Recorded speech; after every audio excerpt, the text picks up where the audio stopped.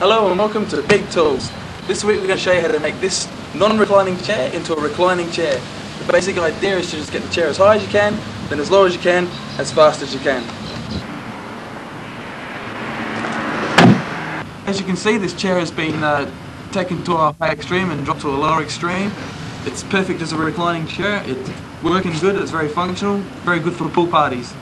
Some of the chairs that you shouldn't use are wooden chairs because they break up pretty much like that, and metal chairs, they're no good because they just don't break at all. Metal chairs are pretty much useless. My microphone! Anyhow, any other chairs are no good. Next week in this disastrous bloody show, we're going to show you how to make this vacuum cleaner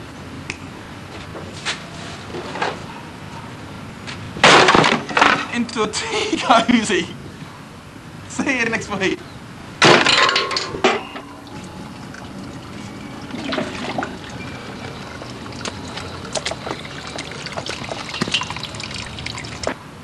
See you next week. Jeez, man. Is your timing off or what? I couldn't see the vacuum cleaner bit. I can't read it. Oh man. My script's blown away somewhere.